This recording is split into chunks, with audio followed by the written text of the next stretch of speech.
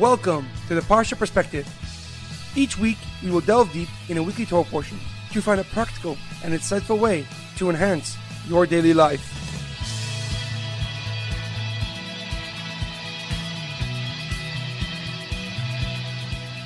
Thank you for tuning in. My name is Shalom Yemini.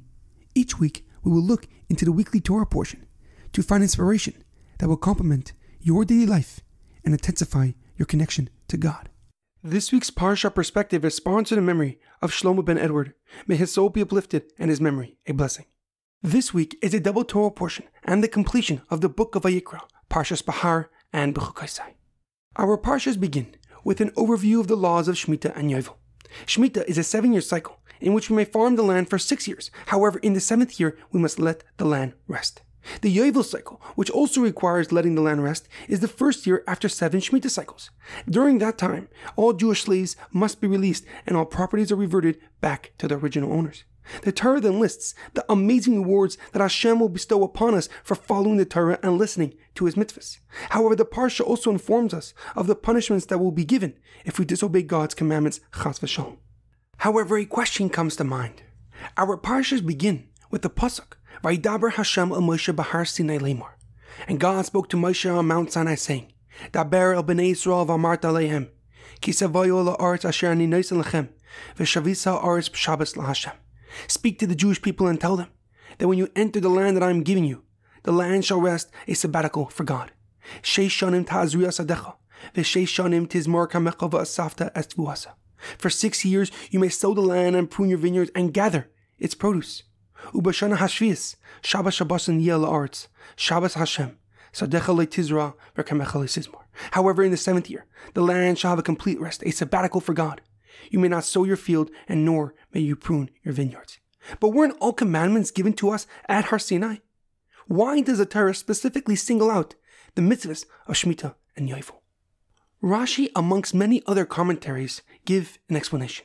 He explains that the reason the Torah singles out the mitzvah of Shemitah and Yovel is to teach us that just like Shemitah and all of its regulations were given at Mount Sinai, so too all mitzvahs and their nuances were given to Moshe Rabbeinu at Har Sinai. This rationale applies to all mitzvahs, whether they were a part of the 10 Commandments or clearly detailed in the Torah. They were all given to us at Har Sinai. As David HaMelech so famously wrote in Koheles, Ein chadash tachas hashamesh. There were nothing new under the sun. Yesh davar sheyomer hareze chadashu. Kfar haya la'ilam asher haya mifanenu. Sometimes there are phenomenon of which people say, look, this is new. And they shall be told that it has been already occurred long time ago.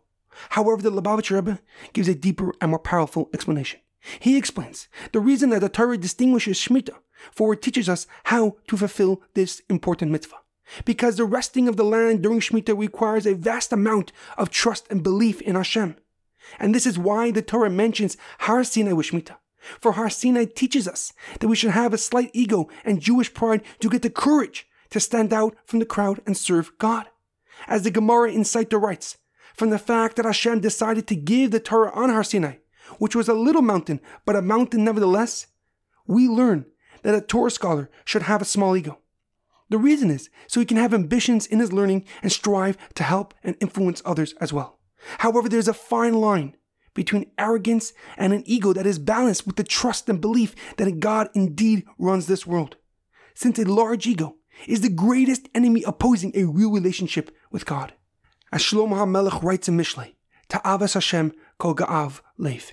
Every haughty heart is an abomination to God.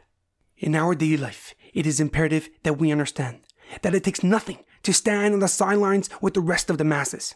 But it takes real courage and determination to defend your beliefs and values to an ever-growing opposition. However, that is when your true self comes out and your soul shines. There's an amazing quote that I once heard. It is easy to stand with the crowd. However, it takes true courage to stand alone.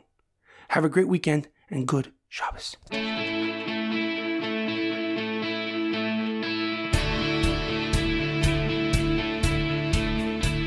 Thank you for tuning in to the Parsha Perspective. Check out our website, theparshaperspective.com. Send thoughts and comments to theparshaperspective@gmail.com. Till next time, thanks for listening.